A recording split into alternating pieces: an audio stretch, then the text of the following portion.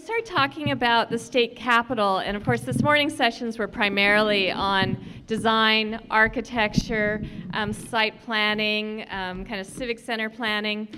But we didn't want to lose sight of the fact that the purpose of a capital is to legislate and to govern and to be a place where decisions are made about how we live and work together.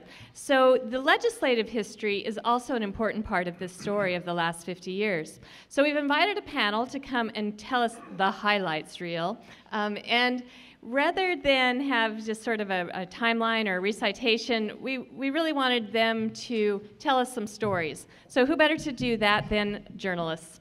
So we have invited Robbie Dingman, who is editor at Honolulu Magazine, Richard Barreca from now the Honolulu Star-Advertiser, and Carolyn Tanaka, who is currently Director of Communications at the State House of Representatives, but is also a former journalist with the television stations. And I know I told you I would let you introduce yourselves, but I think I just did it. So Robbie will be facilitating this panel, so thank you. Thank you, and thank you all for coming. We thought we'd just start it off by talking a little bit about how we first encountered the state capitol. Beyond, I think my first one, and yours too, probably Carolyn, would be as a student on a field trip. Beyond that, I believe it was coming back here I first came here as a reporter for the Honolulu Star-Bulletin. And it was both daunting and exciting to be here, but I'll let my colleagues tell them about their first experience. Well, actually, in preparing for this, I realized that this building has been a part of my life, and especially my professional life. So I went to St. Andrew's Priory School right across the street. So when this building was being built, I was in high school, but I didn't really know what the hell it was because I was in high school and it didn't really matter to me. And then I was in session hire here when I was 18 or 19, and I was still bored. And then I became a reporter, and I covered the building, and then I went to work for Governor Waihe'e as his press secretary, and so I lived in the building for 8 years. And then private sector lobbied here, or did communications here, university lobbied here for the university, and now I work for the House of Representatives. So I guess this has always been my home. When I started at the Star-Bulletin back in 1971, I worked at nights and start work at 3 o'clock in the afternoon and write your story and finish it by 10 o'clock and go home and come back the next day. No, 10 o'clock you go out and have lots of drinks.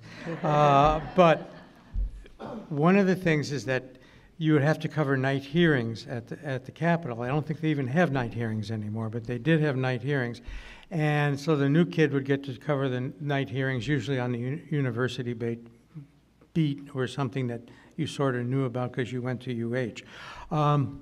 Then one of the political reporters from in the day, I believe it was Tom Kaufman, said, "What do you think about this place? What do you think about this building?"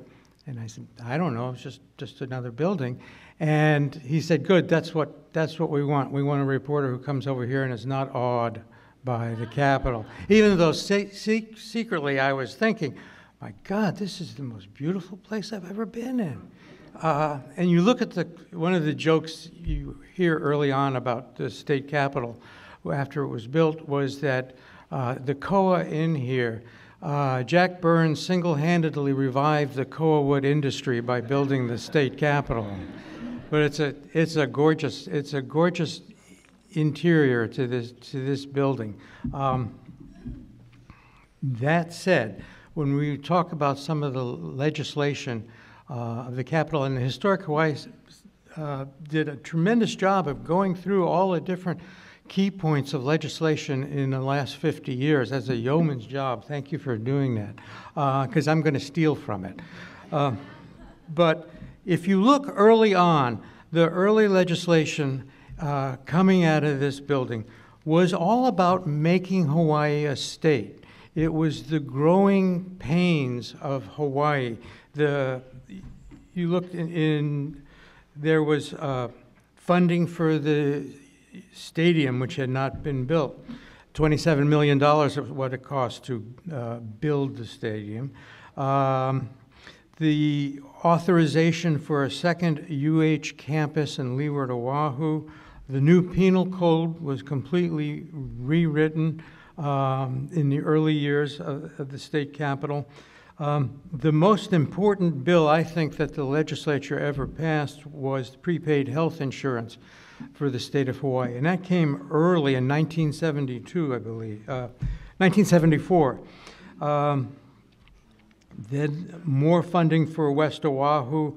The Office of Hawaiian Affairs was created by the Constitutional Convention in '78, but it was the enabling legislation came in 1979, and that was all pivotal to the early new state of Hawaii. And there was a feeling then that I don't think we have now that and I thought of it, it sort of embraces the openness of the state capitol. It was the confidence that Hawaii as a new state had in the 60s and the 70s. We can do it. We can do it. And we can be a model for the rest of the country. I don't think we have that same kind of confidence now. But the ability to, the earlier speakers who talked about the civic plan for downtown Honolulu and the confidence of being able to not only imagine it, but then implement it. And that's something that we could certainly see a lot more of. But I've talked too much already. So. I think one of the interesting things that you touched on, though, is that a lot of the times from that early time, so I came a little bit later. I came as a reporter, also working at night at the Star Bulletin in 1983. First, I was an intern, the intern who never went home, so they hired me. And so I used to come to the same night hearings as well. And I think one of the things that struck me when we were looking through the more extensive timeline that we were given was how many firsts there were. I mean, and I sort of, in the 80s, got used to, oh yeah, we're the first in the nation to pass legalized safe abortion. We're the first in the nation to have prepaid health care. And then as years wore on, it became more clear how unusual that was. Mm-hmm. But I mean, during my whole lifetime, raised by a mom from the Big Island, dad who was in the military, it was the feeling that Hawaii could always do it best. We just needed some time, and we were going to get there. And I believe I don't know. I don't see as much of. Do you see as much of that now? You know what? I think that there was a time when I felt like everybody else that we had just stagnated from, you know, the optimism in the beginning to the doldrums, maybe even today. But I must say that in the House of Representatives, this past election, we elected 10 new members. They range in ages. The youngest, I think, is 34, got a bunch of 40s, 50s, and even a 60-something-year-old. And since I've been here since 2013, I have noticed a changing of the guard, the passing of the baton. And with the election of these 10 kids, these freshmen, you know, me and the 60-year-old were okay, but hanging on the back. I know, hanging on the back, still hanging on. But our freshman lawmakers, representatives in the House, so far I've been very impressed with them, very impressed with their thinking, and it holds out hope. It makes me optimistic because the faces are changing. Richard said he can't even recognize some of them here anymore, and that's understandable because Richard is very old. But so I am holding out hope that maybe the millennials will do what, you know, us baby boomers did with such vigor and enthusiasm. So I am optimistic, and they better prove me right, Brian. I think one of the things that, Richard, let's talk a little bit about the design of the Capitol and how it works in, because I do think we were talking outside a little bit about how the design is such that it is open to the public and it is open to all of us who were always looking for people and stories. How did it work for us? The first realization that the big broad lanais and the fact that every office has only one front door and no back door to it makes a real key thing that I don't think any other state capital has. And the first time I heard about this, or it came into focus for me, was early on when they were organizing a session of the legislature in maybe '74. It's one of those things when who's going to be the speaker? We don't know who's going to be the speaker. You trade these votes, I'll trade those votes for that, back and forth. And little factions form and dissolve and come back together in different groups of people supporting different people for speaker. So Richard Garcia was a young, wily state representative who was very, very ambitious and was putting together a coalition of other young legislators. Watch your guys do this. And one of the things he did is he had an aide who said, okay, I want you to just stand here on the railing and tell me who comes in and out of Dickie Wong's office. That's all I want to know. Just write down who comes in and out of Dickie Wong's office, because he was in the State House then and he was helping to organize the House. And that was the kind of openness that you could see. And it, to this day, the function of hanging on the rail is a part of the life at the state capitol, where you can watch who's going in, what lobbyists just went in to meet with the Speaker of the House, what delegation of dissident Democrats just went to go meet with those Republicans down around the corner. And all that then becomes food for stories in the future, and also for tips on what's actually happening. I do think that one of the things that sort of supersedes being able to do that in person is social media. I think a lot of that stuff is now accomplished on social media and with Instagram and such, that it changes sort of the political debate of the legislature. But one of the things that I always remember early on, when Dickie Wong was the early Senate president, for a half hour before the session started, he would essentially hold court on the railing. And he would get out there and sort of sun himself and listen to whoever was coming by with an idea. You know, different senators were able to come up to him out in the public and just say, you know, Dickie, why don't we do this? Or how come we're not doing this? How come my bill is stuck in that committee? What are you going to do about it? And you got to sort of weigh what was the temperature of the Senate by watching what Wong was doing that way. And the nice thing is that it wasn't in a back office. They hadn't slithered in through the back. They were doing it out there on the COA railing. And that was a more fractious time when his coalition was built of Democrats and Republicans as well. That's right. So that was very interesting to see that happen. The rail, of course, is great in so many ways, although we were complaining earlier about if you're interviewing somebody on the rail, everyone can see you. And so sometimes your competitors, if they're less ethical about some things, might sidle up to people and say, what did she just ask you? And you were just like, hey, that's not really fair. But there's a great thing about the openness in that you do get to see, as you said, the lobbyists, you get to see the people talking, and you get to see how things come together. I mean, you can also get a little bit buried in that. I remember one time a famous lobbyist, Wally, I was doing stories about the duty-free shoppers contract. So I found out about all of the other cities that had off-site stores, and I did the background on it because I was covering the story day in and day out. And the lobbyist at the time, who was very powerful, went into the hearing, and even though I'd done all the critical stories that he didn't like, he spent the whole hearing praising me. Good old Robbie Dingman. Like, he used that term 10 times. And then afterward, he came out on the rail and leaned over and said, I buried you in there, didn't I? And I said, yes, sir, you did. And so you can be publicly humiliated as well. And one of the lighthearted ways that I was somewhat publicly humiliated was when I first went into television. Like Richard, they hired me because I knew something about state government, not because I knew anything about being on television.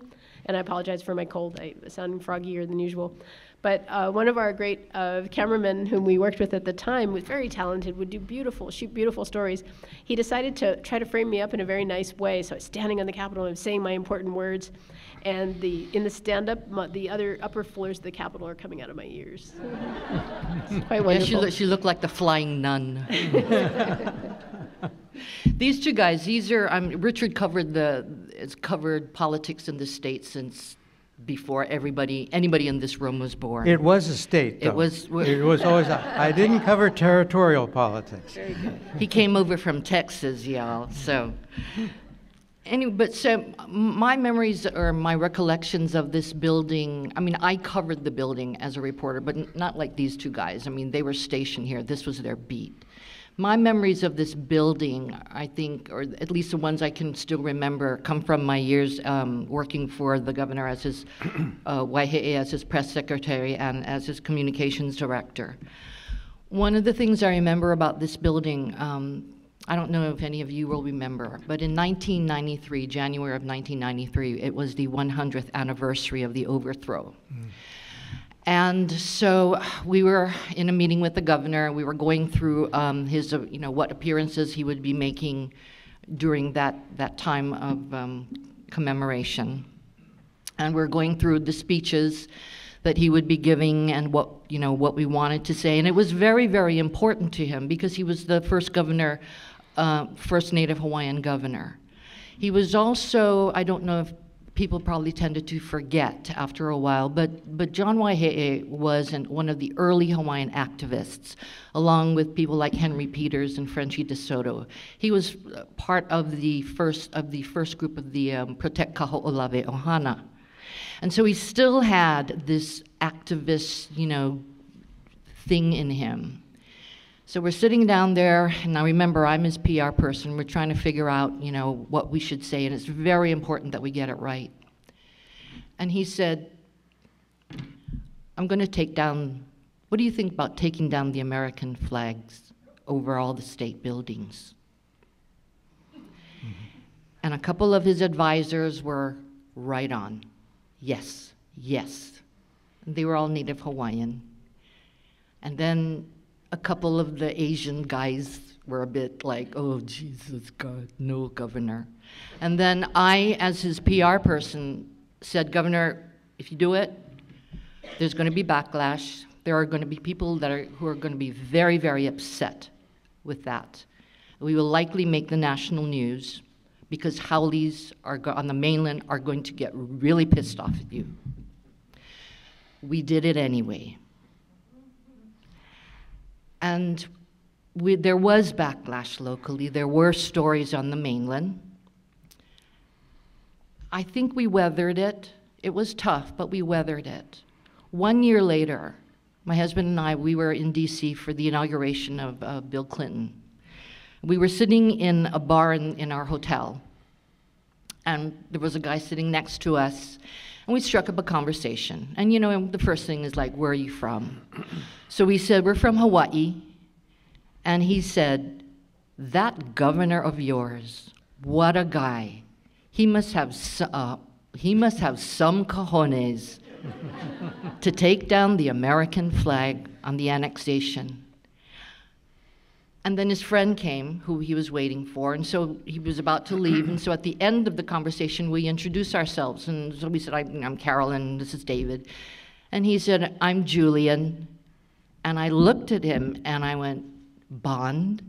Julian Bond? And he said, yep. And he walked away. And I looked at my husband and I said, David, Julian Bond, a civil rights icon, said that our governor has balls.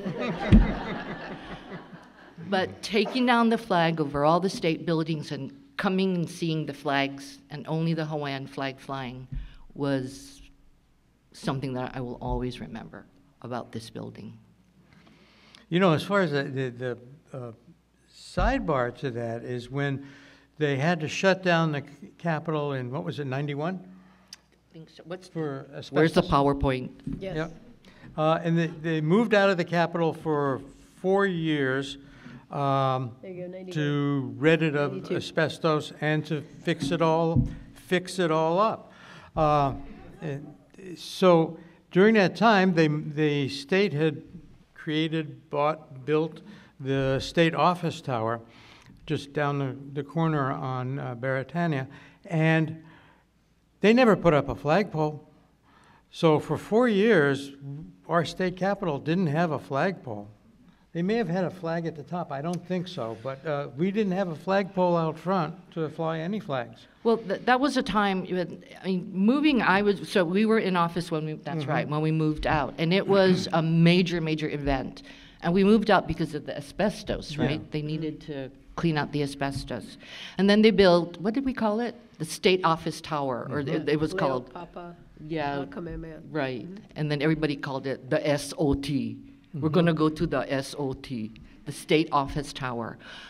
And can you imagine, from this building, this magnificent building, we moved into the SOT, which was like this, 9 floors or something like that. And it fit the Senate chambers, the House of Representatives, the governor's office. I can't remember where we put Ben, who was lieutenant governor at that time. On a different floor, I'm guessing. Yeah. But it was a major, and we never moved back. I mean, so we left, our administration left, and we never moved back into this magnificent building again, which is something that I will always be sad about. But, Ben moved back in. He There he moved is. back yeah, in. Ben moved back in. Yeah. But it was an event to move out of this building, and it was not, and was, it was controversial then, right? Oh, it's It was very weird to controversial. cover I did discover that instead of hanging out on the rail and getting your stories by seeing who's who, you just stood in the elevator all day long and watched people come in and out of the elevator. And you said, oh, they're going up here. But it was 7 floors of climbing the steps if you wanted to hurry up and get to one place to another and not wait for the next elevator to come. It was an irritating building to have to work in. Yeah, and it's certainly, I think it certainly cut down on the openness that this building has. And I just wanted, Richard brought up the no back doors. Yeah. Waihe'e was, I think he loved being a legislator more than he liked being executive. He liked the wheeling and dealing. I don't know, Senator Taniguchi, were you you were younger than him, right? Same year. So he liked the legislative life, and so no back door. But, and I hope I'm not telling a secret, reps and senator. On the 4th floor, at least, there are lanais. Yes. Yeah. So when Waihe'e was governor, he would love to. Where are we going? 4th floor. Why? 'Cause. And that's the way we'd go walk along the lanais and go visit the lawmakers and sat down and talk story. You never see us, huh? The other part of that is that's where you could go smoke. Yes, And absolutely. And he was a sneaky smoker. He didn't want to be photographed smoking. No. But it was sometimes that we could find him that way because we knew he'd take another lap around the block so he could smoke. Well, But you he would also close the door on us because there is the private elevator that they can lock, Yes. the lawmakers and the Yes. governor can Yes. lock. But sometimes we'd be chasing him with a camera to ask him a question, how he was reacting. And occasionally he'd be closing the door on us. And one time he closed the door on us and he saw the camera was rolling and my mom and his mom knew each other and he knew that was a rude thing to do. So he closed the door and then he opened it back up and he said, bye. Closed it again. Well, that was the power of television. It doesn't matter if on print if I write that and then they close the elevator door, but if you show that on TV, it's a powerful statement, and politicians know not to do that if the camera's rolling. One thing that's interesting. Compare and contrast what's happened to the government in the state of Hawaii. When this building was built and when I first started working here, on the 4th floor on the Diamond Head Malka corner was the Attorney General's office. And that part of the 4th floor was all of the Attorney General's offices. On the 4th floor on the Mackay wing was the Department of Budget and Finance. Literally, there was a big safe there. You could get your paychecks cashed there. The director of B&F was there.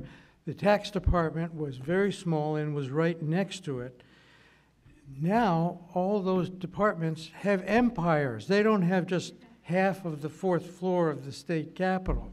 So that's how much the state has grown. In fact, I think there was a time when the budget was less than $1 billion. Now it's many, many, many, many billions. Yeah. That was a while ago.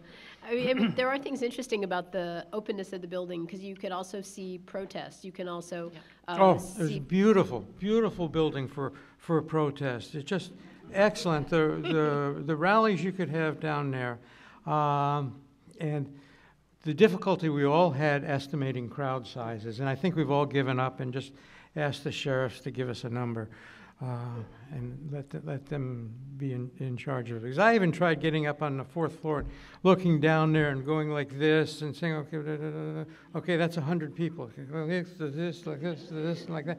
And you can't do it. It's hard to grid count. I mean, I've tried to do it too, Yeah. and there are times that you can if you freeze the frame, Mm. but Oh. still, it's difficult. But it is interesting and kind of wonderful that everybody you can see below. When you go upstairs, you can get wonderful photographs. You can see, but you can also see and hear them. You can hear the chanting. I mean, some of the Hawaiian activists, you could hear the words echoing and reverberating through the upper floors. And to me, that sounds corny, but I think that's what a government building should do. It should be inviting its people in. Absolutely, and that's the beauty of this building. I've only been to 2 other state capitals, Louisiana and Kentucky, so you know. But and beautiful, beautiful capitals. I mean, Kentucky, they've got a bust of the colonel. And they've got a lot of busts all over the place. But beautiful capitals. Those southern states love their state They capitals. love their They're chicken polished, and yep. they love their busts. But they're not conducive. The buildings are not conducive to having legislators hear the people. You can't hear them from their offices. But here, if you're in the rotunda, I mean, these guys, we can hear everything that's happening. So this building, rest assured, if you're out there and you're protesting, your lawmakers are definitely hearing your words. I will say one thing that happened since I was first a reporter here that's been really great, and the legislature should get a lot of credit for, is the website. It's amazing for submitting testimony, reading what's going on, finding out the status of everything. And I think that's a part of openness that's really gone by leaps and bounds in a better way. Oh, definitely. Yeah, it's just really well done. So you've heard us talk about various things, and we could go on for a while, I'm sure. But does anyone have any questions that you'd like us to answer? Or yes, Andrea. Do we have the only public access room in the United States? Can you talk a little about that for people who may not know about the public access room? Can you repeat the question? Yes, she wants to know about our public access room and if a little bit about it, and if we are the only legislature that has it. I can tell you a little bit. I wish Par was here because yes, from what I understand, what I have been told, we are the only state that has a public access room like that. And you mean like that? Tell them a little bit about how it operates. If somebody here doesn't know. Well, maybe somebody here could do a better explanation Probably. than I can, but you probably can do a better job in explaining it than I can as well.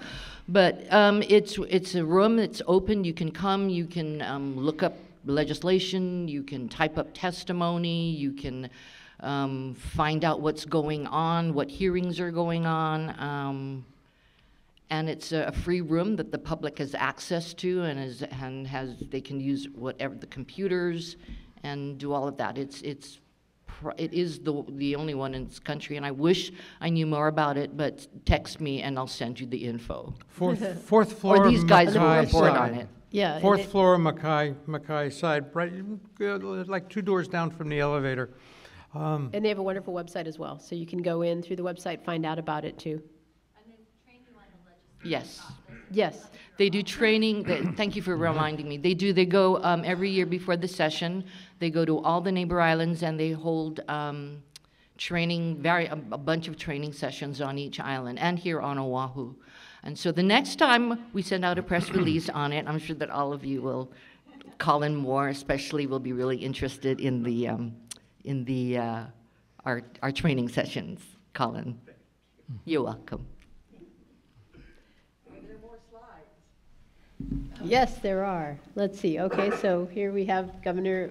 We did sort of the greatest hits. Well, and you should be interested, right? 1994. That was when same-sex marriage was ruled in Hawaii as only between a man and a woman, and that was the same year Governor Cayetano became the first Filipino American to serve as governor.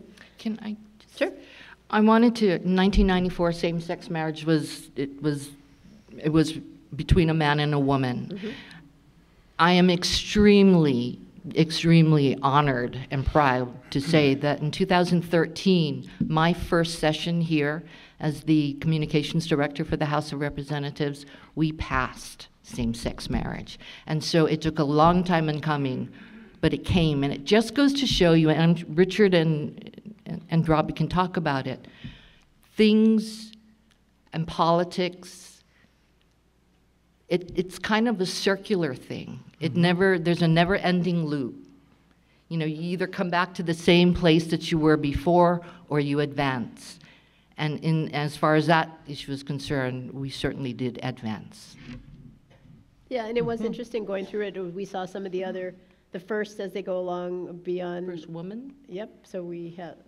First Republican woman? So, and you saw so same-sex marriage is outlawed then, and then domestic relationships come in 97. And then a state funeral of that was also one of the largest funerals here. Governor Burns was one of the largest one, but 10,000 people came when lay in state. So again, I thought that was an example of the people's capital. This is 1998, changing the compensation for trustees of charitable estates. This is first woman governor, Governor Lingle. Homelessness starts cropping up. Smoking in public places was prohibited. Oh yeah, smoking. People could smoke in the building. Reporters who smoke could smoke in those were the Carolyn's days. office. In those days, I mean, you could come into all the reporters would come into the press secretary's office because you could smoke. See, I don't smoke, and that always seemed like cheating because the legislators who smoked would go outside and smoke with the reporters who smoked, and they'd get much better stories. Thing. It was a bonding. It was a bonding If you can thing. imagine the conference committee rooms upstairs, back then, every single chair had an ashtray on it, and there were. So they were smoke-filled rooms. It was. they It really were. was smoke-filled rooms. Decisions were made in smoke-filled rooms. There were 4 of us in our press room at the Star Bulletin at the time, and all 4 smoked. I don't think anyone does now, but at that time, everyone did. No. We also Yes. used typewriters. That's true. Nanette? 20 years ago, I worked in this building for one legislative session in the Republican Reference Bureau. Right. And I heard a lot of ghost stories about the ghosts haunting the building. What have you guys heard about that? I've heard a few about, I've heard a woman who appears in a white moo, and I've heard of her doors that open and close at night. And I've heard, well, there used to be a thing when people, I think there was some alcohol consumed and it was late at night and people had worked a lot, and there would be races with the rolly chairs, chariot races, and sometimes one would hear that the chairs moved without a human, but I don't know whether that was just tequila speaking or not. They were all lawmakers. I hate to bust your bubble. No ghosts, just Do you have lawmakers. ghosts on the 5th floor? There were stories about the elevator to the governor's office opening and closing, and you would suddenly smell a whiff of cigar smoke. This is decades after Jack Burns had passed away. We didn't really have that many really good ghost stories. There's a lot more stories about late night parties that Carolyn will talk about later. Let's see. Let's go back to the slides then. Okay, that was Colleen Hanabusa and Super Ferry. Furlough Fridays. Oh, yeah. What I wanted to go back to a little bit on how reporting has changed, how communications have changed since the Capitol was open. So when Richard started, I mean, print was king. You know, so the newspapers ruled the world. And it wasn't on stone tablets. And it, tap, tap, tap, tap. So print ruled the world. When Robbie and when I came in, or when, later on, it was television. And And now it's social media. On the television, and this is my personal experience, because social media, I'm also experiencing social media now with all of the new lawmakers, but on the TV end, I think when John Waihee came into office was when TV really became really started playing a huge role in how we covered politics. George Ariyoshi, when I was a reporter in TV, Governor Ariyoshi was very reluctant. Media was not his friend. He was very reluctant to go on camera or to be interviewed. The TV media, he just did not like it. And I remember as a reporter, we used to, sit around, throwing back a couple and, getting all, that governor doesn't want to talk to us, yada, yada, yada, yada, yada, yada. After Governor Ariyoshi left office, and he and Governor Waihee were called in to help mediate the hotel strike. And so we were camped out at the Ilikai when the mediation was going on. It was Governor Ariyoshi, Governor Waihee Ariyoshi had been out of office for about a year or a little bit more. And we were sitting around, just talking because they're mediating and stuff, and all the media's there, and TV cameras and everything. And we're sitting there, and Governor Ariyoshi is sitting there, and he's talking, and he's talking, and he's just a completely different person with the media. And I remember thinking to myself, Governor, if you had been, if we could have seen more of this from you when you were governor, I think your coverage would have been a lot more sympathetic, a lot more understanding. And it just struck me then how from one governor to the next, the type of communication, the medium made such a huge impact and difference. And so in our administration, a lot of the stuff we did, it was communications was different. It was not just sitting around smoking with these guys and talking story. A lot of it was planned, planning out our strategy, planning out our communications, planning out how we're going to roll out his state of the state, how are we going to roll out his legislation, how are we going to put make it look positive. People like to call it spin. Well, your administration also did take things out on the road, like go to all the neighbor islands, capital for a day, and some is spin, but some gave people access. And then there were the, instead of Office of Information and Complaint, which the city had, it began state information centers, and those were helpful. So there were some things that, while there was certainly some spin going on, there was more of an outreach, I think, that it has yo-yoed back and forth over the years. Some are better than others about it. The communication changed. Yeah. And it's still, it is constantly changing. How we communicate is very different. In bringing it back to the Capitol building itself, if you go in either the House or Senate chamber and you're standing at the podium and you look directly out at the back wall, there's a glass wall and an office behind that. That was built as the room where radio reporters would do play-by-play coverage of the session. He says, now, Jack, Governor Burns has just approached the stadium to the podium and blah, blah, blah. That's what that office was for. It was never used for that because there was only one radio station that ever went down to the Capitol, and it quit a long time ago. And the House workers got in there. Also, there are two press boxes on the floor of the House and Senate.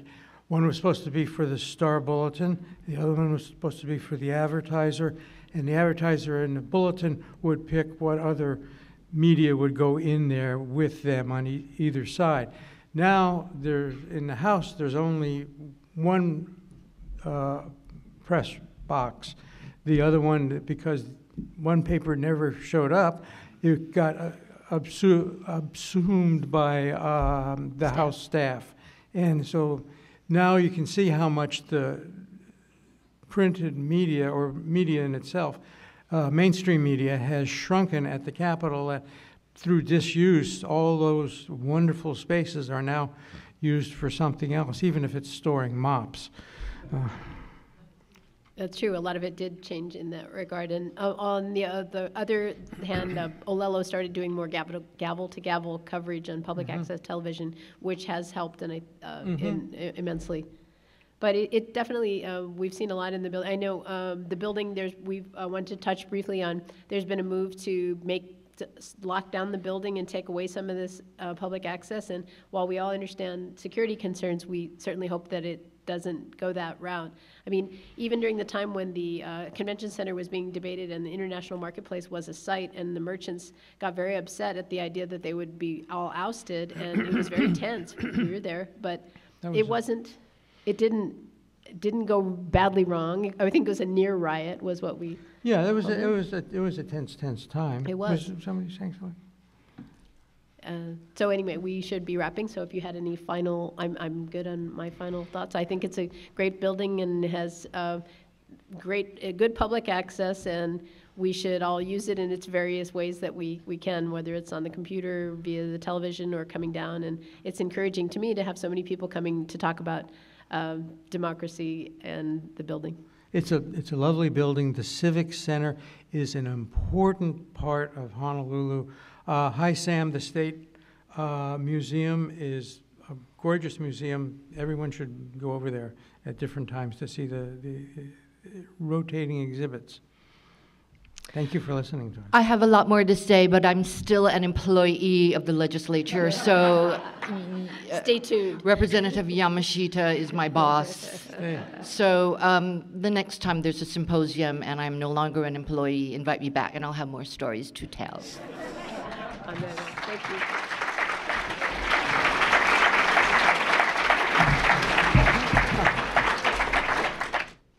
All right, we have our penultimate session now. You know, everything throughout the day has been kind of leading up to what's next, right? And a lot of what we've been talking about is how the design of public space engages with the users of that space. So I'm inviting our next panelists to come up, Colin, Bill, and Luke, if you can come up. So we decided that this last session is really to talk about how do we do civics better? How, as citizens, as members, people who participate in a democracy, how can we be better at it? So what is the future of public engagement, and how do our built environments help or hinder us in that endeavor? So, they've spoken by phone, but they're coming together for the first time. So to my far right is Colin Moore, who is the director of the Public Policy Center at the University of Hawaii at Manoa. Next to him is Bill Chapman, who is the interim dean of the School of Architecture, also at UH Manoa. And then Luke Evslin is the new county council member for the county of Kauai, just elected in November. Yes, Luke? So we wanted to ask them to share their thoughts on public engagement and civic dialogue, and especially in this age of great polarization, and as our community is seeing deeper divides and harder ways to talk to each other in a civil way. So I believe they're going to each do opening remarks and then have a bit of a dialogue. So Bill, I believe you're going first. Thank you very much, Kirsten. And I think this has just been a terrific occasion and a terrific conference. So let's give it up for everybody who put this on. It's really been well-paced and really interesting. I thought the last group was a very hard act to follow. They all knew each other, and as Kirsten pointed out, we have met by phone for about 20 minutes yesterday. And so we are we're old friends already, so we're not very well prepared. I was very sad to see that one of our own, Burl Burlingame, passed away yesterday, and I was very sorry to see him go because he too promoted historic preservation in a very real way through his columns in the bulletin. Am I getting reverb? There's a little bit of reverb. So getting more now. A White Snake concert now. It was fun hearing things I've been involved with before. I remember when we were, Nanette was talking about the Hawaii Capital Heritage Area program, and Frank Haas and I, along with Mona Abida and Alice Guild, were all part of that, and it was sad that it didn't take off, and it would have been wonderful if we could have had a museum come out in the end as a result of that, and I would still love to see that before. I put together a kind of show here. This was actually a reduced version of a longer show that I did in Rome a couple years ago. It was a conference on public spaces and how do public spaces operate in society. And I thought this would be relevant. Kirsten tried to put me off from doing a slideshow, but this is, I am what I am, and slides are what we know in my profession. So we are going to do a quick slideshow.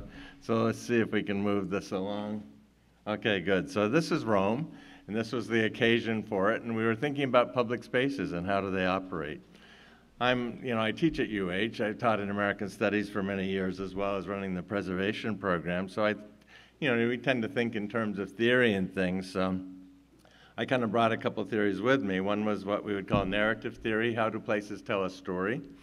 Another was kind of, we all have to look to famous Marxists in the past so that we can give some clarity to what we're saying. And Henri Lefebvre is one of the few people that actually wrote about cities.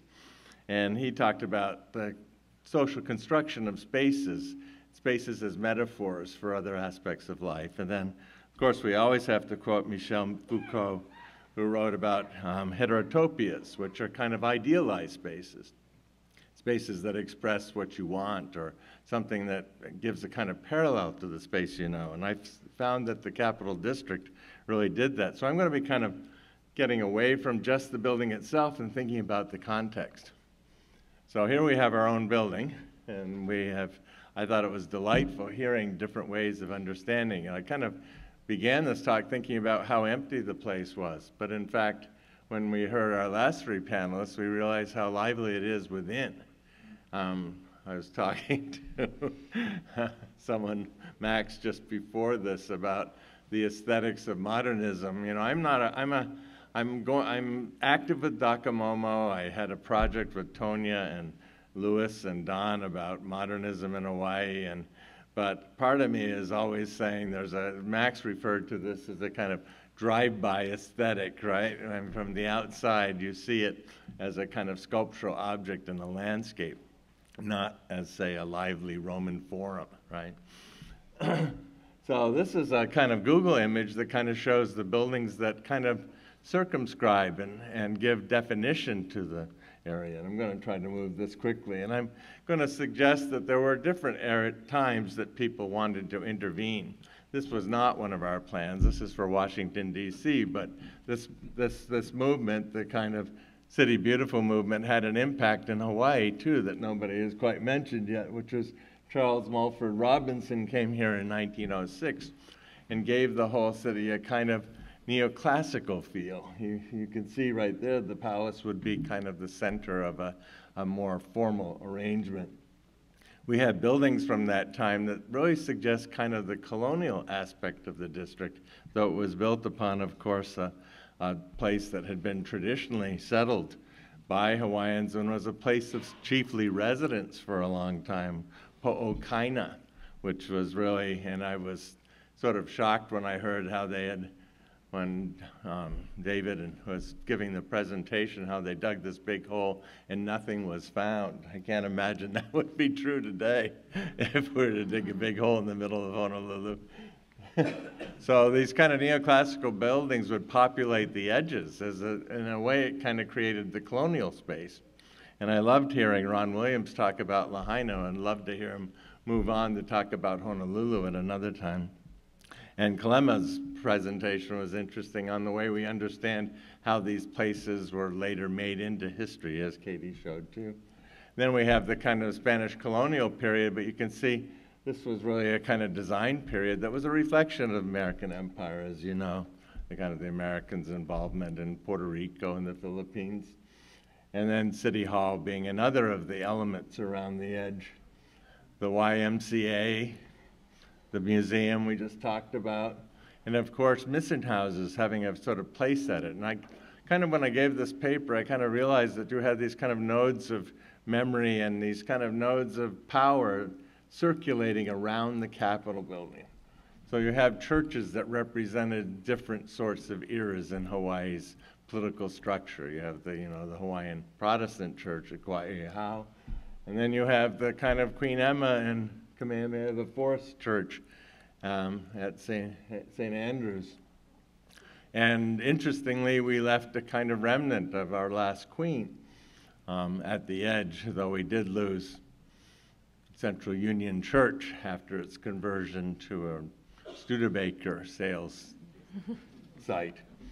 So here's Honolulu in 1938, and it's really quite a wonderful city with lots of greenery, and I didn't show you the downtown image of it, but it was a kind of perfect Mediterranean-looking city. And there were these different moments, and Don did a wonderful job taking us through these different plans through the years. But the post-war years were when you really started to get this new modernist vision of opening this space up and creating this kind of mythical space that we talked about, this kind of space, in a way, bereft of people as they took things out of the space and turned it more into a giant lawn with a sculpture in the middle, surrounded by pieces of government and culture that we somehow value. So here's the master plan of 1967, which is very interesting. And you'll notice that the archive was at one point removed. We'll see that in another picture in a moment. Here's the model. You see the archive building for a little while was going to be demolished or moved to another place, of course. And here's the Capitol we know today. And that, like I said, is just a piece of it. It's just a piece around the edge of it. And I always refer to this as the undome. But we are the only undome in the world, I think.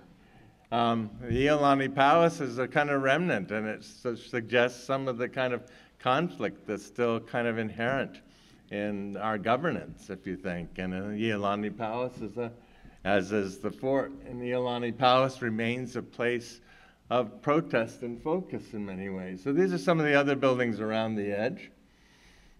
And you can see Frank Fozzi wanted to make sure that he was still looking out over the Capitol area and managed to build a building that was taller than anything that was allowed other than by government buildings.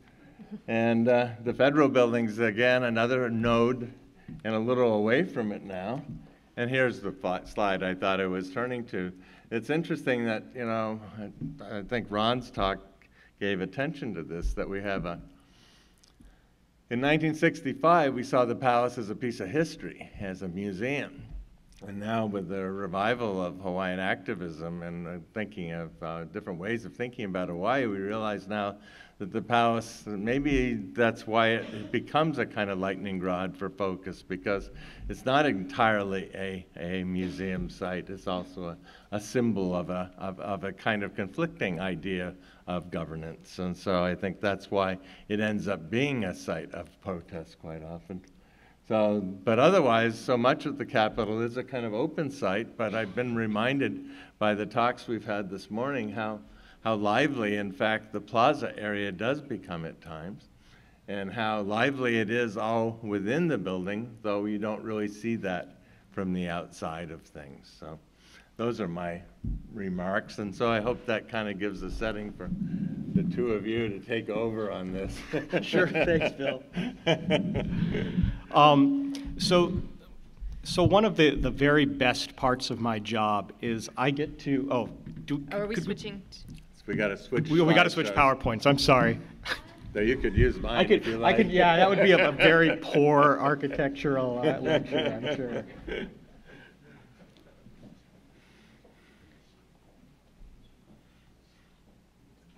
Yeah.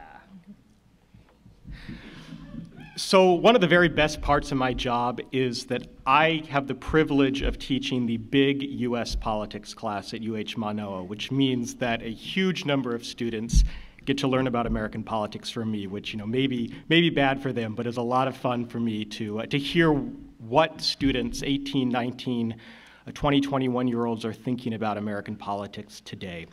And a couple of years ago, I had for me, what was a very disturbing moment, which was a very good student, an articulate student.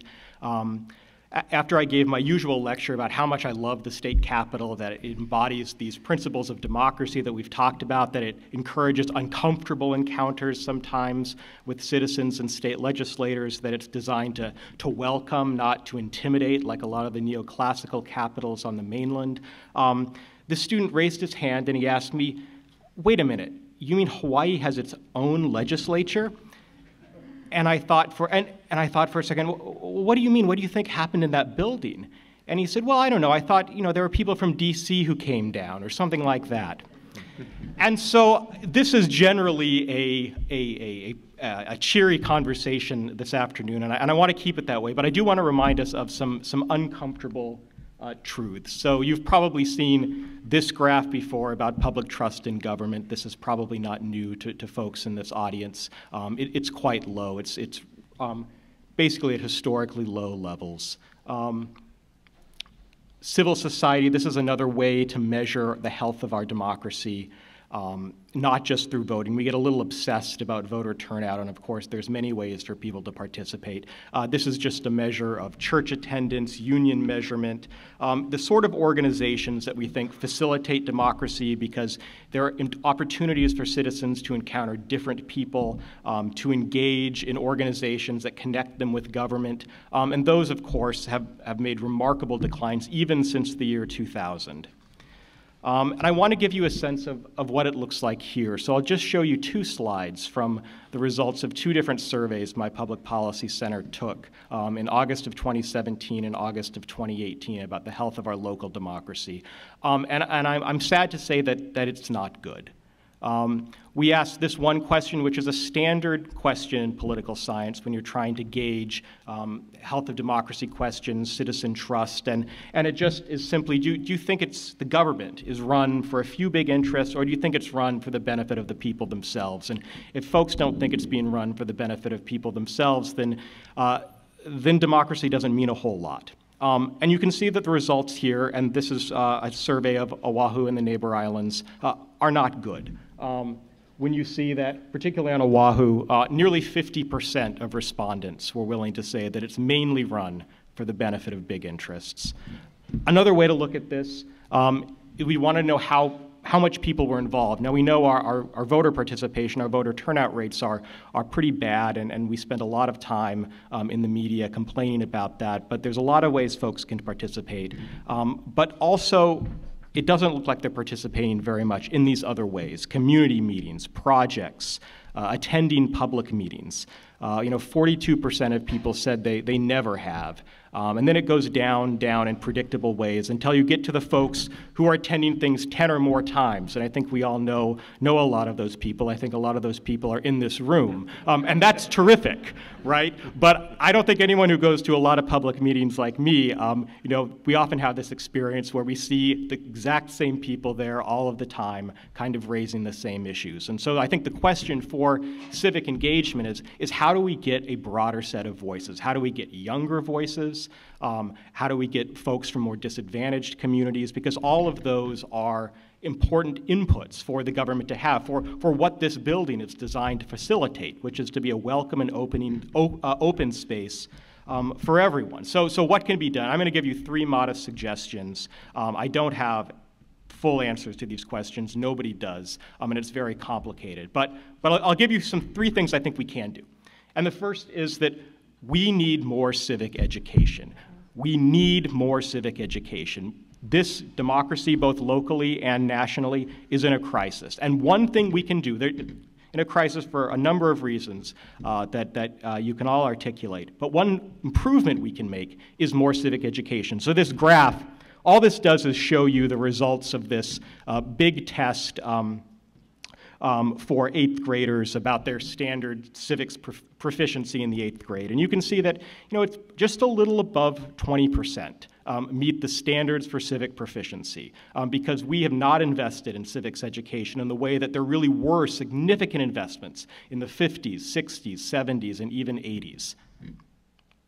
And it also works. There is a lot of evidence to suggest that if you do it, you really can improve these outcomes. So here in Hawaii, we don't have enough. We have 1 semester, and there's no assessment. There's no required test for students to demonstrate their knowledge. There's a lot of empirical evidence that when you do require more civics education, the best thing it does is it closes the gap between more disadvantaged students for immigrants who don't grow up in families that have deep familiarity with state and local politics, and that empowers them. That's something we can improve by offering more and better civics education. And actually, to their credit, the Department of Education and the new social studies standards that were just released recently have done a good job in trying to address some of this by making the participation in democracy class, which is our required semester of civics education, more action-oriented. So they deserve a lot of credit for that, but we need more. The second thing I'd suggest is that our online spaces need to be as welcoming as our physical ones are, as this building is. And I do think our state capitol website is pretty good. It's really good for elected officials, for lobbyists, for nonprofit leaders, for experts. I'm not sure how much it succeeds for average citizens who are approaching this for the first time, who are told that there's a bill in the ledge and maybe they should take a look at it. If you try to do that, you go from this very friendly-looking page to something that looks much more unfriendly and intimidating. Now, I can read what this says. I think a lot of you in this room can read what this says. But imagine if, what is this? It looks like, sort of, it reminds me of when I rode the New York subway for the first time, and it was like Brooklyn-bound XXQR, except at night train express. And, it's completely impossible to understand, and it's very unwelcoming. There are better ways to do this because most people are interacting with the legislature online. They don't have the resources or the time to come to this gorgeous building. And here's just a simple example of a state that's done it better. I think Massachusetts has a much more accessible page. It actually won an award recently, and one of the reasons I think it does succeed is because of things like this. The page is designed to help the citizens who are the least able to access this information. All the stuff that lobbyists and advocates want to access is behind the scenes, but most popular bills, that's the sort of thing that people want to see when they're approaching this for the first time. And then the last thing I'll say is we need more deliberative civic engagement. We need to think more creatively about how legislators, how other state officials can directly engage with the public that goes beyond just this, stand and use the microphone, because that really is just one-way communication. It improves legitimacy, it improves the justice of our policies, because by engaging a wider audience, you get this diverse voice, and it improves policy effectiveness, because there's a lot of local knowledge. And citizens can really, I think, help craft better public policy when they're directly involved. Now, this is often expensive. It's more difficult than our traditional system of testimony. But there are ways to do this. There are things like citizen juries, which the Public Policy Center at UH experimented with, inviting one member of every neighborhood board to hear from experts, to talk deeply about what, in this experiment, a new constitutional convention would mean, to think deeply about these issues with experts, and then write their own report. This kind of active engagement, inviting citizens rather than requiring them to come to the Capitol to say a few words, and that may or may not be listened to. This is more of a collaborative project. So those are my 3 suggestions, and I think we can model our online civic engagement, our education, and our current deliberative public policy or participatory activities after the model of this building, what it really represents. Thanks.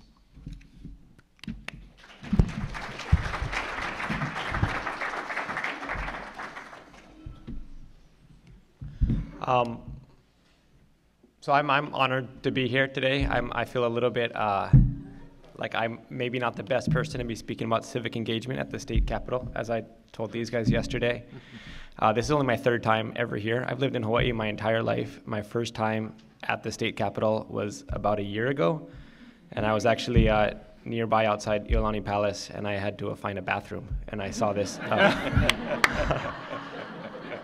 this big public building over here, and I thought, oh, there must be an easily accessible public bathroom over there, and little did I know. So maybe my one concrete suggestion here, if there's any architects here that are going to design the next great public building.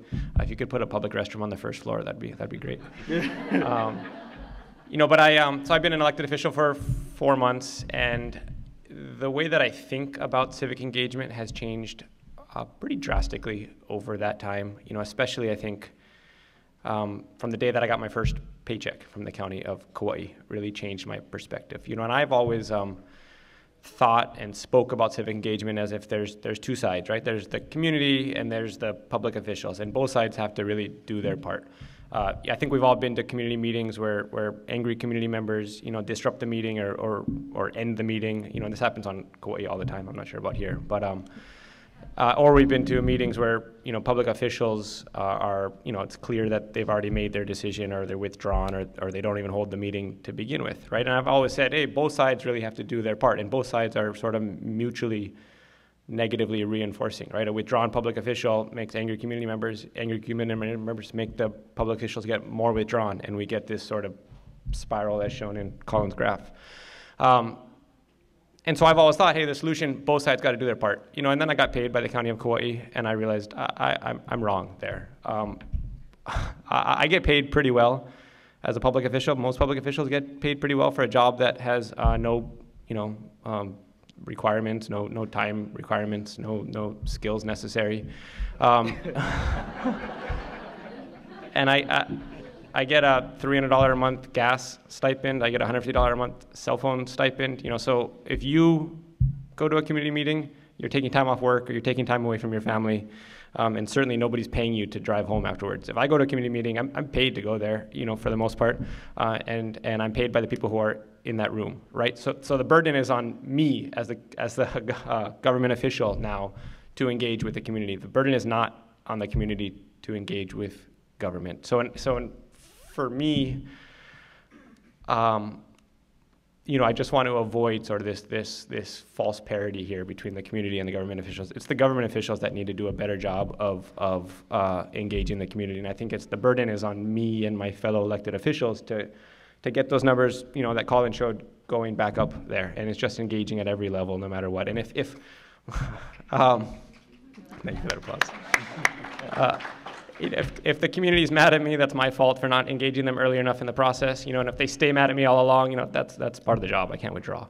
And next, I just want to a little bit expand on the idea of civic engagement. And I love public policy. I think about it all day long. I go to bed thinking about property tax reform, and I wake up thinking about, how do we build more ADUs on Kauai. But I don't expect everybody else to love public policy, and I don't even think everybody else should love public policy, right? And I think, if you're a great soccer player or canoe paddler, the best thing you can do to engage with your community maybe is to coach high school soccer or coach high school canoe paddling, right? It doesn't necessarily have to be research this bill and submit testimony. Or if you live in a community and you have a park down the street, potentially the best form of civic engagement is to go paint that park bench.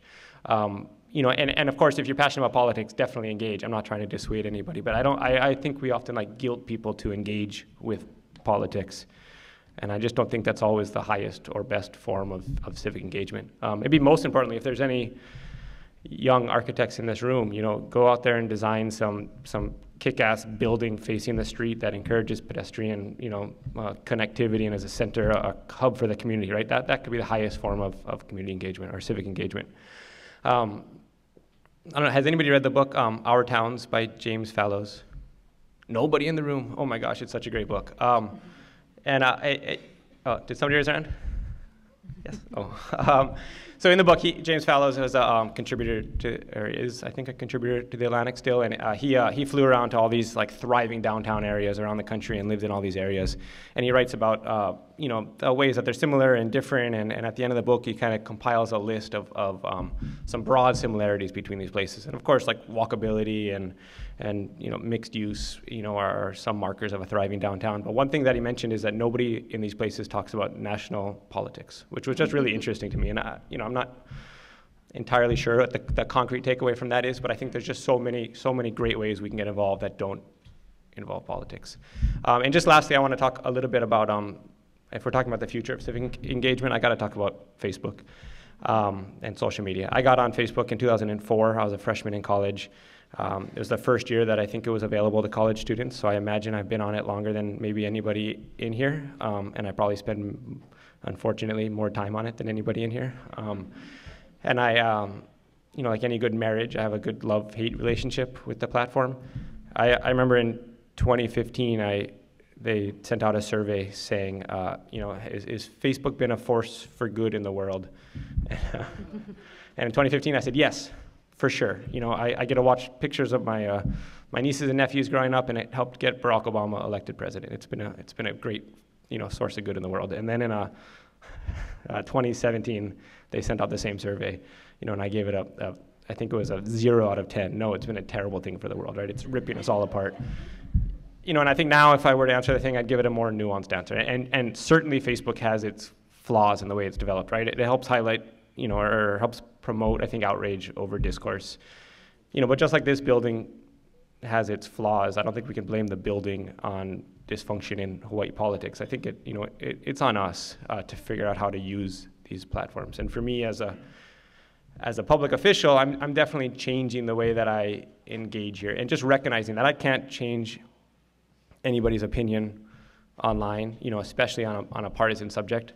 The way to have these discussions, I think, is one-on-one, because I think we're really talking to each other for one-on-one. When we're online, we're not talking to the other person, we're talking for an audience, right? And that just brings down the level of discourse.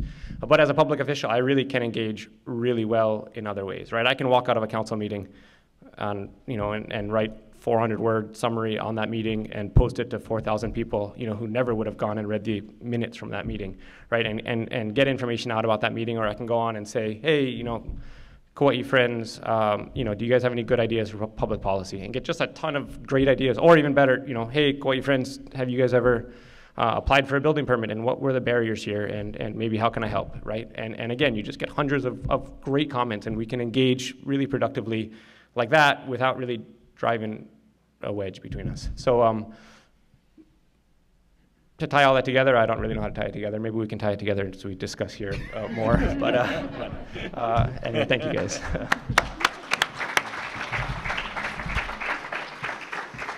Well, to be fair, Kirsten gave us 6 really good questions to think about, which really had to do about what's the importance of the place for civic engagement, I guess. And then something Colin brought up I thought was really very interesting is that a lot of our civic engagement is institutional, so I don't feel so bad for showing those kind of institutions around the edge, because civil society is built on these kind of membership organizations, whether it's Historic Hawaii Foundation or the American Institute of Architects.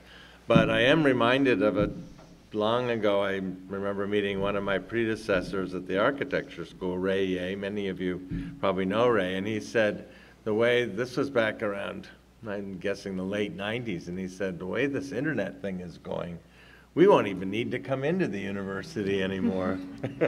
And I'm wondering what you guys may think about it. It's all, so much of what Colin talked about was social media in a way, and how people learn in that way.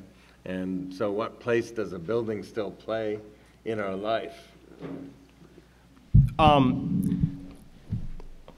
Well, I think that physical human interaction is still essential. I mean, there's plenty of social science research that shows how people engage in deliberative discussions very differently when they're actually speaking to each other one-on-one than when you're trying to exchange ideas online or even in a social media platform. And I agree with Luke. I also was an early adopter of Facebook, in my case, in graduate school, and I thought of this as this tremendous technology that would free us from the burden to have to go to some physical place and meet people. But I think we've seen recently that it, in many ways, it does fail.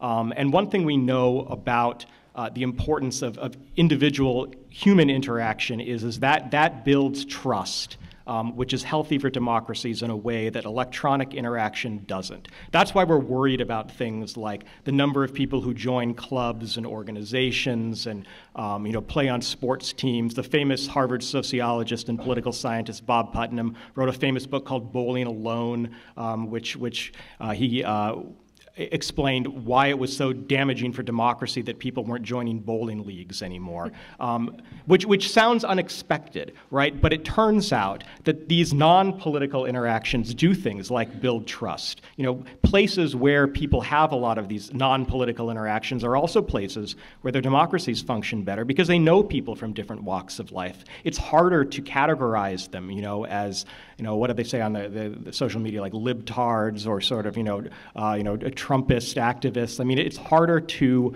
dismiss and demonize people when you know them individually as citizens, and so that's why I don't think social media can. I mean, it can be helpful, but I don't think it substitutes for that actual human interaction. And actually, that's one thing we can succeed here.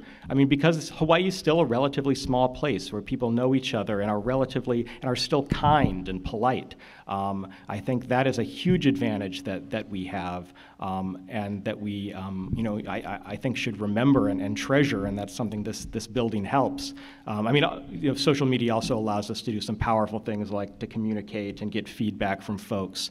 But again, that's just a kind of smaller slice of the population, which is why, if you want to really build a deliberative democracy, it sometimes means searching out people, those voices that you don't often hear, and inviting them into these discussions in an affirmative way, not just waiting for them to take the initiative to contact you.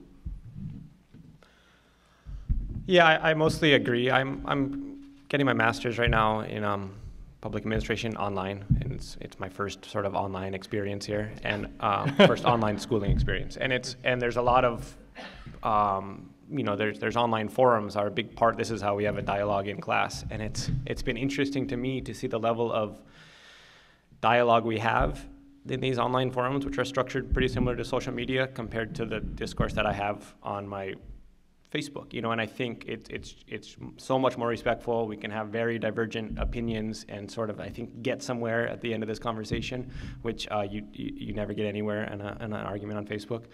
And I think part of the reason is maybe twofold, and I'm still struggling with trying to figure out why, but I think one is sort of forced diversity in a way, right? Facebook, it's so easy to retreat into our own silos or our own communities, and we know that we're talking and we've got our 10 other people reading that are similar-minded in us that are going to click like on that as soon as I say something that reinforces those silos. Whereas if I'm talking in my class, right, I'm just talking to that one person. That person, for the most part, comes from a very different background than I have. And it just changes the level of dialogue. And just, to expand on that, the idea of talking to one person is so different than our normal social media experience, right? You especially see it on Twitter, when people are, I think so often, I don't know how many people are on Twitter here now, but you used to see a lot of people like quoting a tweet and then responding to that tweet, which at least would give you the ability to sort of see the context that other tweet was made in. Now, so often you see people just like taking a screenshot of a tweet and then responding to that tweet, and then there's no possibility of seeing the actual context that tweet is in, right? So they're sort of removing the context to make their own point, which just benefits nobody at all, and it's just made to reinforce our own community. So how do we end up figuring this out? I have no idea.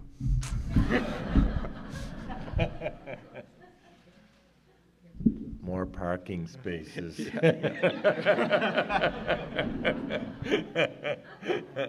No, I will add a little bit. As I sort of said in my initial talk, I think it's taken me 15 years to figure this out, but I'm finally figuring out how to use social media, right? I can use it to engage in one way. I should not be using it to engage in another way. And it's forced me to actually have some in-person conversations with friends. And I've had friends that I've known forever, and then I become friends on Facebook, and I'm like, oh my God, why did I, friend you on Facebook? I didn't want to know all that about your political beliefs.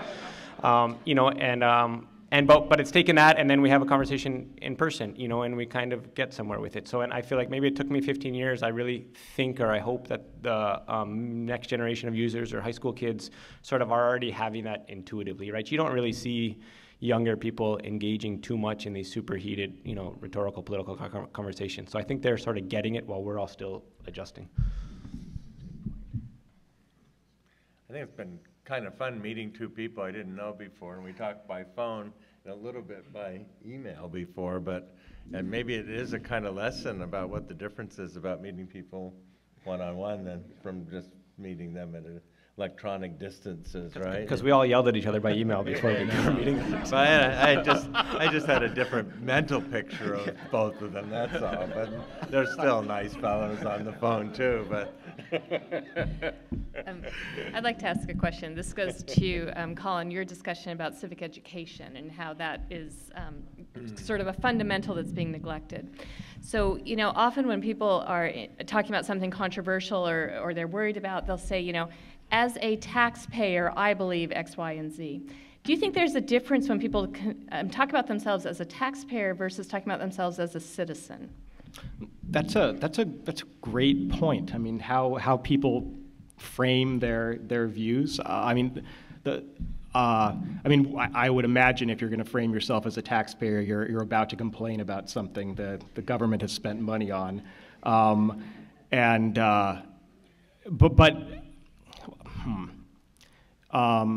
don't know. I mean, I don't know how much civic education necessarily would help that particularly, because I mean, I could imagine framing myself as a taxpayer too to complain about something. But I do think that it provides a better way to think about all of the trade-offs that are going into making public policy when you understand how difficult it can be, and and gives you more trust actually in the way the government does spend money. We do have some evidence that that's true, that the more you know about what tax dollars actually go to support, the more you do increase your level of trust and in the government. I mean, people have, as you probably know, wildly incorrect ideas about what the government actually spends its money on. One of my favorite statistics or studies, if you asked folks, would you like to spend more money or less money on Medicare, defense, Social Security, and foreign aid, right? And pretty much most Americans will say, yeah, I'd like more money spent on Medicare. Yeah, I'd like more money spent on Social Security. Maybe not more money in defense, we can keep it equal, and I'd like way less money spent on foreign aid. And then you ask, would you like your taxes to go up, stay the same, or go down? And everyone says, well, I'd like my taxes to go down, thanks. Let's spend more money on Social Security, and I'd like a tax decrease. And you can see how Democrats and Republicans can both frame that to their disadvantage, and my favorite, or to their advantage rather. And then my favorite part of that whole study is they get to the foreign aid question. You ask, okay, so how much money do you think the U.S. federal government spends on foreign aid? And the response is, the median response is 25%. And then you ask them, how much would you like the U.S. federal government to spend on foreign aid? And Americans say, well, I think 10% sounds reasonable. The reality is the U.S. federal government spends less than 1% on foreign aid. If we spent 25% on foreign aid, people in Haiti would be living in palaces. And so I think that's what, yeah. They would all love us, and too. yeah, but I think that's one thing civic education does get at, is understanding the trade-offs that policymakers have to make, and that is essential. I get to ask all the fun questions here. You can go through your list, Kirsten, if you like. Yeah. Well, Bill has my list and I do not. Oh, yeah, so. I have it. I'll share it with you. Well, one thing about the difference between a democracy, which is all people coming together make decisions collectively, versus a republic, which is electing officials to get together and make those decisions on our behalf.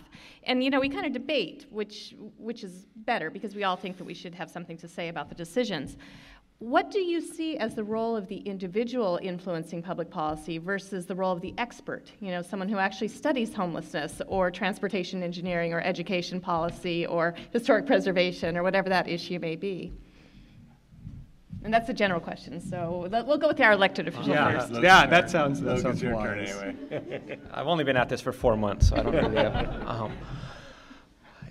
For me, I think just both perspectives are important. I expect the expert to help come up with some of the solutions. I expect the average citizen to just tell me what the problems that they're facing are, right? I think I always tell people if they're coming to testify at county council, I was like, don't spend a ton of time researching the subject. You don't got to give us the answer. Just tell us, about the potholes that you drive through on your way to work. That's what we need to know, and then it's up to us to try and figure out this solution. So that's how I kind of weigh the two. I'm actually kind of fearful that tapping into the sort of the deep consciousness of societies can be kind of a dangerous thing too. I mean, Trumpism is built on a kind of lack of faith and expertise, and he's managed to kind of corral that resentment, right? You know more about this than me. You teach this stuff. You're right. There is a demonization of experts. But I think my favorite description of how this should work was given a long time ago by the famous American pragmatist philosopher John Dewey, who compared it to fixing a shoe. He said only the man wearing the shoe can tell you where it hurts, but only the expert shoemaker can fix the shoe. And so you do need experts to explain how you can address these public policy problems, because no one expects average citizens to have some deep familiarity with how we can change tax policy to increase affordable housing. But I think it does get back to this idea that we need a diversity of voices. And I think on social media and in public forums and in the legislature, we hear from a relatively small number of folks. And so we don't know about all these other people and where their shoe hurts. And we have maybe the experts who can help solve their problems too. Yeah, don't get me wrong, I'm a believer. Oh no, I wasn't suggesting that at all. No, I obviously. I'm just suggesting that yeah. Maybe the average person, their default is to go to simple answers for questions similar to yours about talking about foreign aid, right? The kind of, whether it's foreign aid, whether it's hordes attacking us from Mexico, or whether it's welfare mothers. I mean, these are the kind of truisms that get passed on in social media and things like that. And this can be the problem with social media. I mean, these more organic opportunities to interact, people are better at making these trade-offs and understanding these trade-offs. People aren't stupid. They know that if they want more government spending, there might have to be a revenue increase. But the trade-offs politically, for strategic reasons, are rarely framed that way. And you need to create situations where people can understand those trade-offs better. And help legislators decide, okay, well, I'm willing to, I'll pay a little more in taxes to get a little more in this. But that's how it should be framed, rather than, these people are trying to steal your Social Security, or, these fools in D.C. or Honolulu are trying to raise your taxes, and you don't hear the other side of it at all. I guess related to that is the role of large community and public gatherings, so protests, rallies, marches. And we've seen a lot of that focused on the Capitol in particular. I think yesterday when we were doing our 50th anniversary of the Capitol, and there's that happening in the background, there was a student protest on climate change and what is the future of that we are now leaving for the next generation. And when you see these kind of marches or protests or gathering, what role does that have in policy making, and how does that relate to some of the kind of deeper dive issues? I actually think the building addressed that quite well. I think the plaza was really designed in order to accommodate that. And we've heard from a number of people talking today how they can hear the protests from within, and I wonder to what degree they talked about it ahead of time, but they managed to come up with something that is well designed for that, I think. But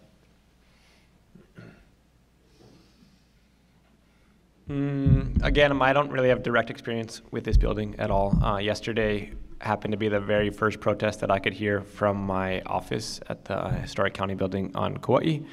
And I walked outside and there was, 50 kids on the street talking about climate change, and which for me was a really powerful experience to see them all out there. And there's not a whole lot of protests in front of that building. And unfortunately, I was the only person at work that day, so none of my fellow colleagues saw it. So but again, at least on an island like Kauai, it's not so much the power of the protest at that moment for the cars that are driving by or the politicians that happen to be nearby, right? It's the power of social media to amplify that protest, and I think from that perspective, they did succeed at really gaining some traction. And if I could just add one thing to what Luke said, the power is also in the training, in the experience, especially for young people. I mean, that experience of participating in politics, and often people do that first because they're really angry at something. They're really angry that their pothole isn't being filled, or they're really angry the government isn't addressing climate change. And they get involved in one of these movements and they learn the skills that don't leave you. I mean, they are skills that stay with you for the rest of your life, and you can pinpoint this empirically for a lot of, there's been a lot of studies that show these are the moments that can recruit whole generations of people to participate in civic action. And we know this, I mean, the famous example of this, of course, are the protests surrounding the Vietnam War. That's why there's a whole generation of lawmakers and public officials, that are overrepresented, people who got their start as Vietnam War protesters. I mean, people like, for example, Governor Neil Abercrombie, who starts off as an anti-war protester and then that leads his way into politics. So, there's a lot of benefits to that go way beyond just the initial action. Yeah, interesting point. I'm going to switch gears a little bit, but it does relate to protesting. And there's been this has been touched on throughout the day, but the balance between transparency and openness and security and safety. And where do you draw that line? This building was, of course, designed to be open and to foster those organic connections that aren't necessarily scripted or curated. And yet we live in a time when that may be dangerous. And there are current bills before this legislature to discuss enclosing corridors, to put up barriers, to remove parking from under the building, to add magnetometers, to basically not make it such an open and welcoming place. What is that balance between security and welcoming, between safety and transparency, and what are some of the things that should go into that discussion? No, I think that's really interesting. I don't know, a lot of you probably remember the old federal building. It always looked imposing, but it was surprisingly easy to access. I remember when you had to get your passport there. Now it's really like entering a fortress. You very rarely get to have a meeting in the federal building because of their concern with security. I did notice someone look askance at me when I brought a briefcase in today, so I don't know if that was actually someone, a security person or not. But I think we do live in a different kind of world now, and it's probably going to affect our public places. And I keep hoping that maybe, advanced technology, sort of like what's happening with airports, will kind of make it unnecessary to really have the kind of frisk and search kind of approach to things, For me, it's interesting coming here. So I did come here for the inauguration a few months ago and did wander those hallways up there and see how open it was, at least on that day, as everybody's handing out free food.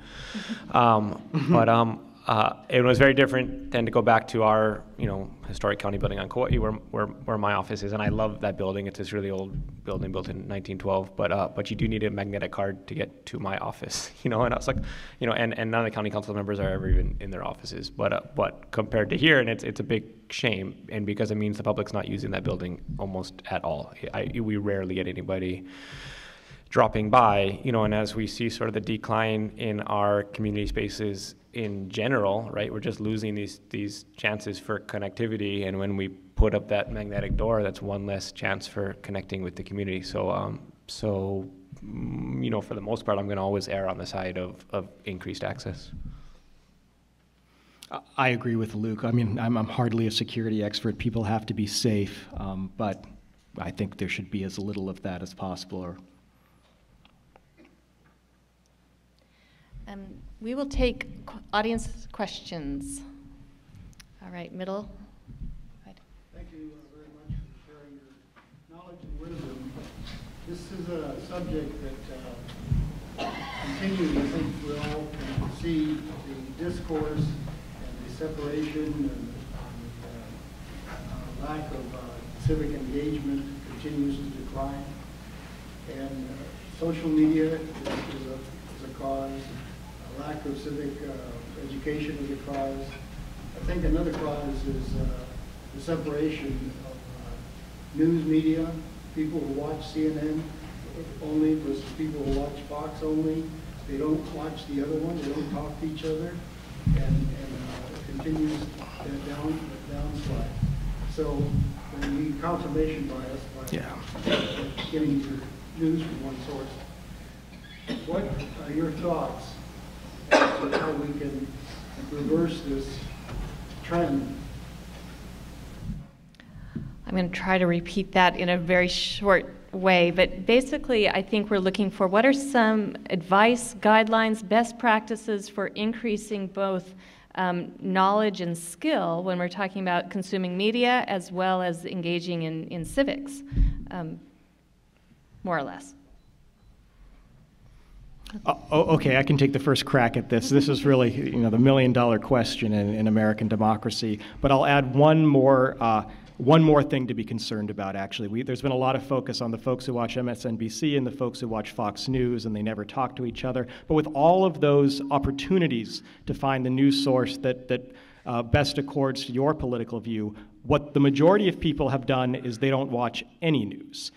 It's not the case that, today at 6 o'clock, there's a little local news, but you can always switch to that and watch Hulu or Netflix or whatever. So the most dangerous thing, in my mind, actually, is not the polarization of the news. It's the fact that a lot of people don't watch any news. And the people who do consume news consume it intensely. The people who watch Fox News, people who watch MSNBC, watch a whole lot of news. And maybe it's biased, but because there's so many options, a lot of people don't watch any news, which makes them all the more susceptible to conspiracy theories, the sort of bizarre stories about American democracy being controlled by some dark cabal operating out of a pizza parlor or something, that really do sometimes lead to violent incidents.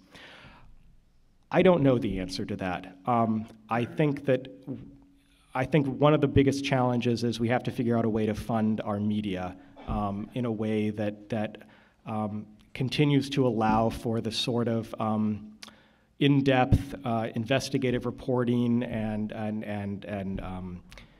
broad-minded coverage that we expect from the national newspapers. And actually, the Washington Post, the New York Times, some of these big news outlets have been doing all right recently. What has really almost disappeared are local newspapers. I was thinking about this when Richard was talking about, working the old Capitol beat and all the reporters who were down here. I think you could fit the number of real investigative reporters in this state into sort of, a big bedroom or something. There's really very few, and that's true not just here, that's true in all communities. I don't know if the model is what we seem to be going to, which is sort of a philanthropic model. Civil Beat follows that model, the Washington Post follows that model. Maybe that isn't desirable, but it's better than nothing. But I think your question is essentially, is the most important question facing American democracy, and I don't know if we have a really good answer to it yet.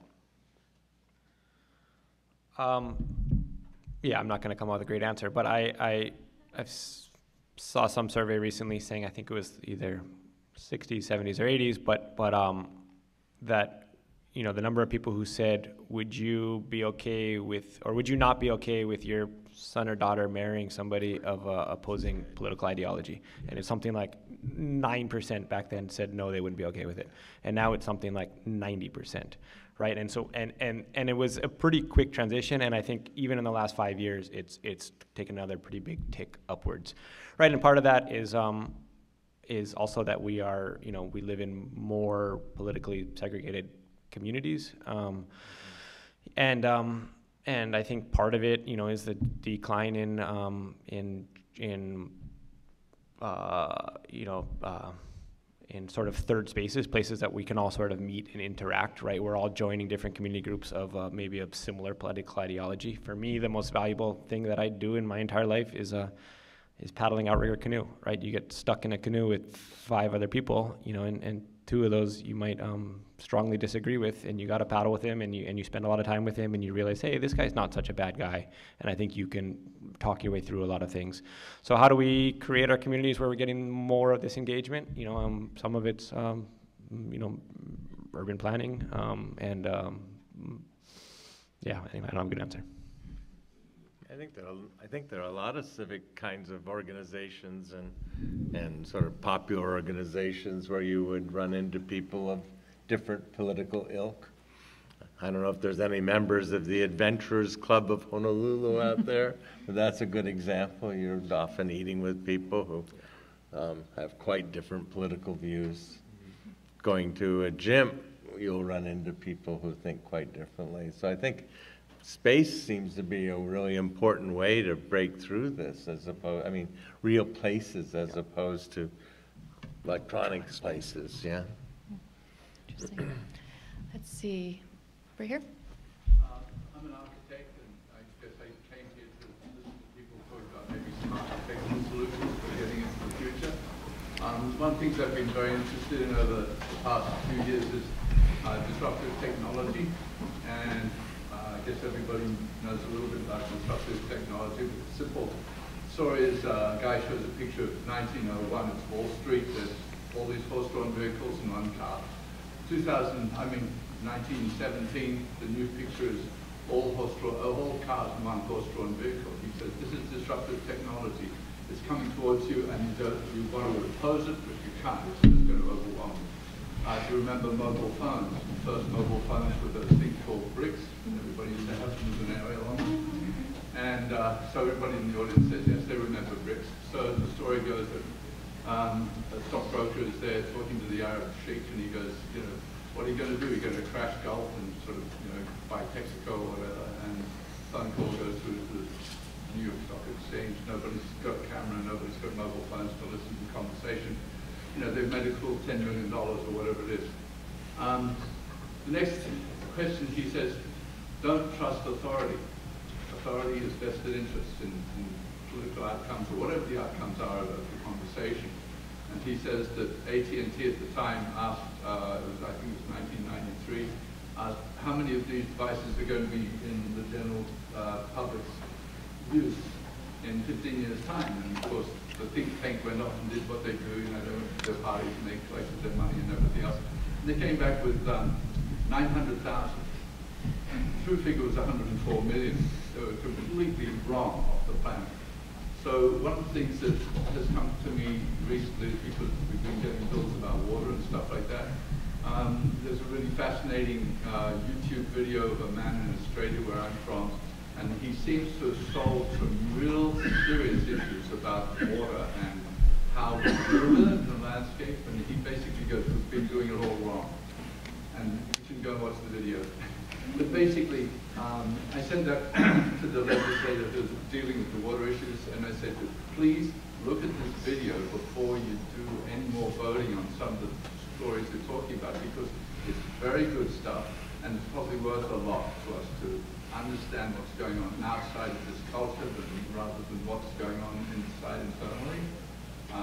And so for a broader view, I'd like to see a room dedicated to people submitting testimony, video testimony that they download off the web. This is just very shallow thinking, because I've only had it the past few days. But basically, have a room where the young kids, particularly, who are talking about climate change and everything else, can come in there and they can actually organize their testimony through the internet in that room, coming together at the legislature in this architecture that we have here. Okay, thank you. So looking at ways that technology can also not only solve problems, but to engage with people, to talk to their legislators so that they can reach them in new ways, whether it's through video testimony or through linking to other experts. Other thoughts on how technology may support civic engagement and public expression? I think it's very intriguing, because you think of technologies, as you pointed out, that we didn't know were coming, and things that now dominate our lives, like the phone. I remember there's the great line, you know, in one of the movies about Microsoft, where it said, IBM said, oh, we'll make machines, who cares about the operating system? Or Edison, who wanted to sell movies by the foot and hadn't taken into account the theatrical value of certain films. And the best one, I forget who it was, I think it was the oil minister from Saudi Arabia, who once said, The Stone Age didn't end because they ran out of stones. So, so we can't see what things are coming our way, I suppose. Your suggestion reminded me of one of my favorite, although maybe craziest idea to improve public policy, which is to somehow be able to harness this energy from inventors and citizens to quickly translate it into real public policy. And what I've always wanted to do was to create some sort of Shark Tank situation, right? You all know that show Shark Tank, where people come and pitch ideas to venture capitalists. They have good ideas, disruptive ideas, but they don't have the capital to get those done. And what I would love is to create some sort of policy innovation lab where citizens can come and pitch ideas for policy to the sort of people, legislators, academics, nonprofit folks, who can help them take this idea and then translate it into something that can become actual public policy. And I'd love to see government try to do a better job of embracing some of that energy. I don't know if it would work, but that's my Colin's crazy idea for improving public policy. Yeah. You just need a forum. Just real quick to expand on that, maybe a hair, in that for me it seems like one of the big barriers in being maybe an effective county council member is the lack of good local policy information out there, right? We have all, I want to get to zero carbon emissions as soon as possible and decarbonize our transportation sector, and then when you look at, places that are doing that successfully locally, it's really hard to find some good examples of how to actually achieve that, or how to reform our ADU policies. So I think just turning that into that there's so much being focused at a state and federal level and so little being focused at a local level that we need exactly what Colin's saying. And Corinne's had a question for a while. Where's Corinne? Okay, go ahead. I guess my question, being that this is the future of civic engagement, by the way, I wanted to just compliment you. This has been an incredible symposium, so well organized and such engaging speakers. Is that the question that, being that we are in this, what I've always felt is one of the most beautiful buildings, and why I came down here today, in our city, is that the possibility of architecture. I've always said that historic preservation is as close to a silver bullet as you can get for sort of the things that you're talking about, civic engagement, kindness, civility, levels of behavior. And as an elementary school teacher in my district of Lehigh, I'll never forget the time I took some of my kids who were from immigrant backgrounds, and they were sort of being kids. They were boarding normal kids and being sort of loud. And I brought them to one of the Aussie Pop jewels here in this neighborhood. And I brought them into the Aussie Pop, and it was as if they had entered a temple. They hushed their voices on their own. They straightened themselves up. They looked around and became reflective. I really believe architecture is really no different than any kind of other art that we give so much attention to in social media. I see so much written about about the Met Gala. Oh, so-and-so wore this, what a statement it made. Architecture, to me, makes the biggest, most permanent, most important statements. And if you were to do a survey of regular people to come and observe all the different buildings here and give 5 adjectives, what do they feel when they feel there? They feel, wow, grand, stately. Then there are buildings such as on the Berkeley campus, which I recently visited. We went to the Bell Tower, and maybe you have been to Berkeley, and you'll see that there's this beautiful mountain and beautiful architecture, and then there's the most hideous building you have ever seen. And the question becomes, what building is that?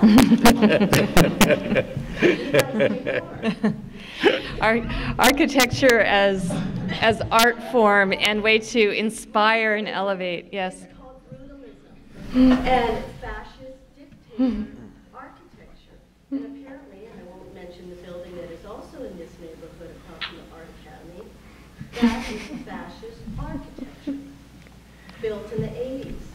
Literally, on purpose, meant to make you feel small. Children are such great arbitrary taste. They know when they go to Disneyland, and Walt Disney was one of the greatest historic preservationists. He actually recreated that one building on the end of Main Street, saved it, and recreated it, put it together. They know beauty, they know grace, and they know what good architecture is. And I think that we need to put architecture at the core of solving these problems, where buildings that require a standard of behavior, a standard of grace. And that, to me, is what I would love to see discussion made on how we can take an interest in value architecture as something that's more than just a bunch of buildings. An important. Great. Thank you, Corinne. I'm going to have to cut you off, but I want to reinforce what she's saying, though, because we started out today asking people what their aspirations are for the capital and for the capital district. And there was a great deal of comment on being a place of inspiration, being a place of elevation, being a place where people will come and bring their best selves. And I think as we look at that relationship between the built environment and human behavior, I think that's exactly what Corinne is getting at. Bill, do you want to comment on any of that? Well, one thought, Corinne, you've got to move with the times on preservation. You know, there's now an organization called the Friends of Heroic Concrete, which celebrates brutalism. And if I had to characterize this building architecturally, I would say it has a little bit of brutalist influence too. But that said, I agree. I mean, it's been my field. I believe architecture transforms people, and I think it's, you know, you become what you wear in a way, and I think it's important. That's why I think we need to have like third spaces, livable streets, places where people congregate, places of architectural variety.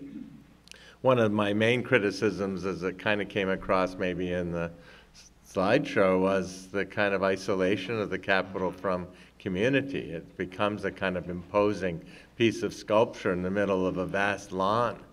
And of course, that lawn masks the parking areas. And back to the comment about disruptive technologies, I had a very nice interview with a young woman who was looking to get a job at UH the other day, and she said, self-driving cars are going to change everything. And that may be true. I mean, if you can imagine, you know, what might be going on in 20 years. We may not have that parking lot, right? Like, what's the parking? Hey, Dad, why do you have a parking lot? What's that for? But we have unfortunately been designing our cities around a 100-year-old technology. So there may be a disruptive technology that changes everything. We're going to give everyone a chance to wrap up here. So any final thoughts? Colin, we'll start with you. On the future of civic engagement. Let me narrow that a little bit. The future of civic engagement.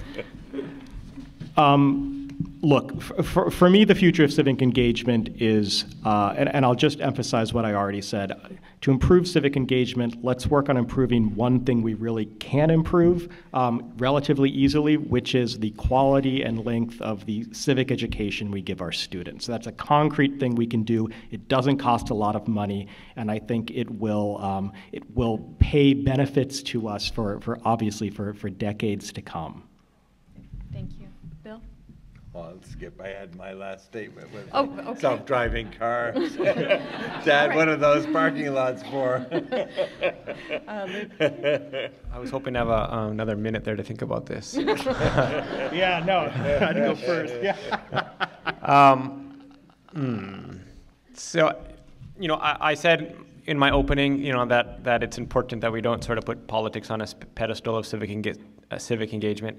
I do think it is vital, obviously, that everybody engage in some fashion, right? Just not in politics. Just everybody do whatever is they feel capable of doing, and we need to create our communities that enable that. So kind of to address the question from the woman over there, I don't know as much about architecture in general, but I do more and more about zoning codes, right? And if we look at all of our current sort of great old historic plantation towns in Hawaii or even around the country, all of these great walkable places, and our in most of these places, zoning codes prohibit these places from being recreated as they are, right? We have minimum parking spaces everywhere that force us to build massive parking lots. We have, on Kauai, you need a use permit if you're gonna do any type of mixed-use development in a commercial area, right? If you're gonna put residential, right? So we're making these places impossible to rebuild. So we really need to, moving forward, you know, as you said, hey, how do we move away from our automobile-centric lifestyles, create communities that really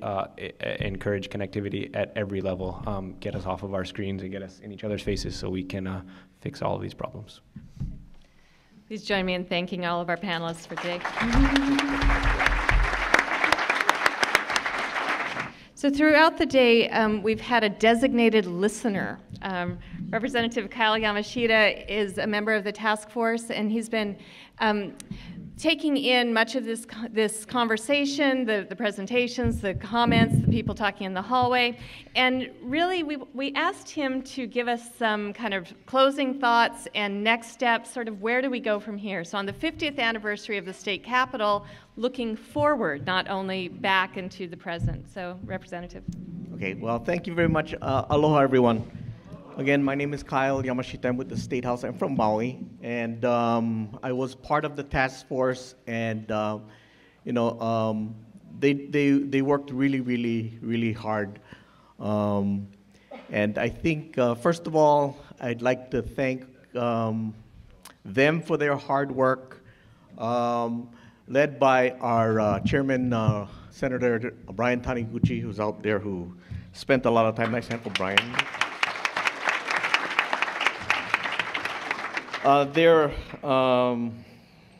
We also like to thank all the speakers that came out today and gave us a wide spectrum of you know, what the Capitol was designed for and where and its purpose, and then leading into the discussion of you know, open government and more civics. You know, on a personal note, you know, I kind of believe in what Colin was saying about the civic education. You know, one of the things that I do is I'm involved with the Boy Scouts, and one of the merit badges that I teach, and I still teach, is citizenship in the community. And I'm surprised when I teach that is how much they don't know. And I think it's important that more people could get out there and teach that the simple things. And you know, what I do is it's a PowerPoint that we've created, and we've altered the merit badge a little to tailor it to how our state operates. And you know, I think even adults who sit in the room and listen, they're kind of unaware of how our state operates compared to every place else in the state. I mean, the nation. So, with that, I think you know, I think that part was very poignant to me. So. Yeah, I just wanted to make that point. But but also we'd like to thank all of you for giving up your Saturday and coming out today and participating. I think this is a great turnout, so we'd like to thank all of you for coming out.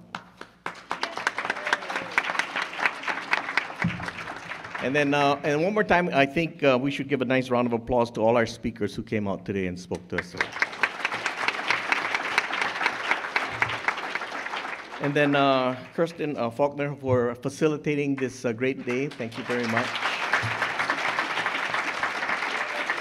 And you know, I'm supposed to talk about, you know, what's the next step. So Senator Taniguchi talked about his 40 years in this building, and I think you know, talking to him and his passion for everything, I think we can ask him to work into 50 years and continue his work on this. But anyway, on a personal note, I also want to thank my wife for coming out today. March 15th is our anniversary, and I told her, you know, how about spending? You know, so I'd like to thank her for, you know.